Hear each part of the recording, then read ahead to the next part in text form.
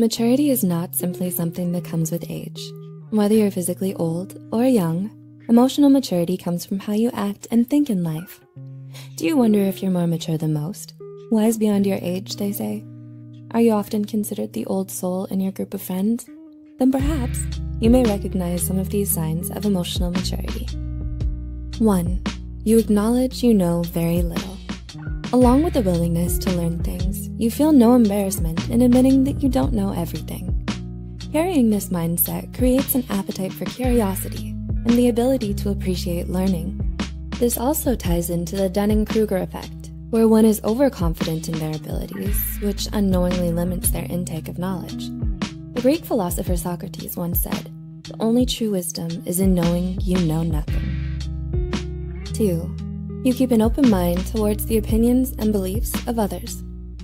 Being able to see different points of view allows us to accept others' differences in opinions or thoughts with respect, humility, and empathy, regardless of whether you agree with them or not. Do you find yourself actively listening to the views and opinions of others? Being able to tolerate the perspectives of others without forcing your opinions upon them makes you someone people can trust. Trust goes hand in hand with being approachable.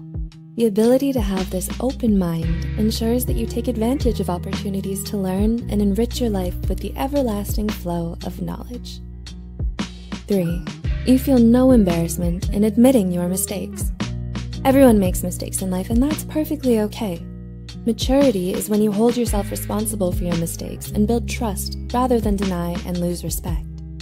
In fields like business, those who accept and learn from their mistakes frequently get higher leadership positions than those who don't. Whether it's work or your mind, growth directly correlates with the willingness to acknowledge your weaknesses. How has being responsible contributed to your overall work ethic? 4. You are open and willing to accept change. With modern-day advances, society is always changing. The importance of certain issues can drastically change in a short period of time. As funny as it may sound, change is the only promised consistency in life. Being able to mold our ideas and beliefs on new and reliable information helps you keep up with the everlasting cycle of change in our lives. This emphasizes the importance of being aware and mindful of different ideas and perspectives. The human race and its success is the result of our natural instinct to adapt and change to anything new. Whether it be Blockbuster or Kodak film, there are many historic examples of success being toppled by the stubbornness to change. What made you change a long-held belief? Has that improved your way of thinking about yourself or others? 5.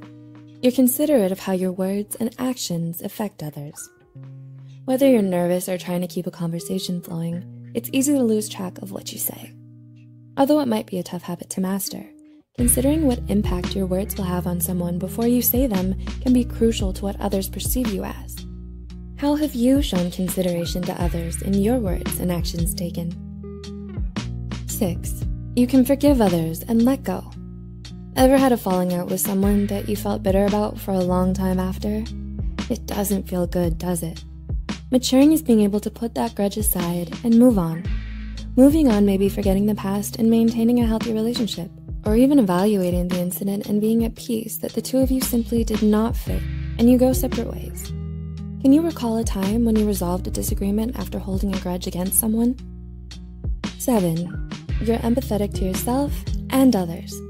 The ability to put yourself in someone else's shoes means that you can position yourself in different situations as well as different perspectives. It can also help you understand a variety of challenges and get along with people during difficult times. When was the last time you empathized with someone, and what was it for? And 8. You ask for help when needed. It's often believed that avoiding help is being independent, strong, and mature, whereas the reality is the opposite. Asking for help is admitting your own shortcomings, displaying humility, and showing an awareness of self-care.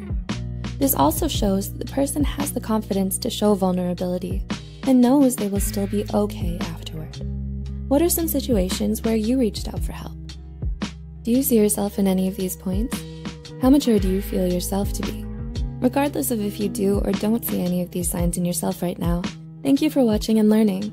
We're all in this together. Let us know which sign you value the most and why in the comment section below. As always, thanks for watching.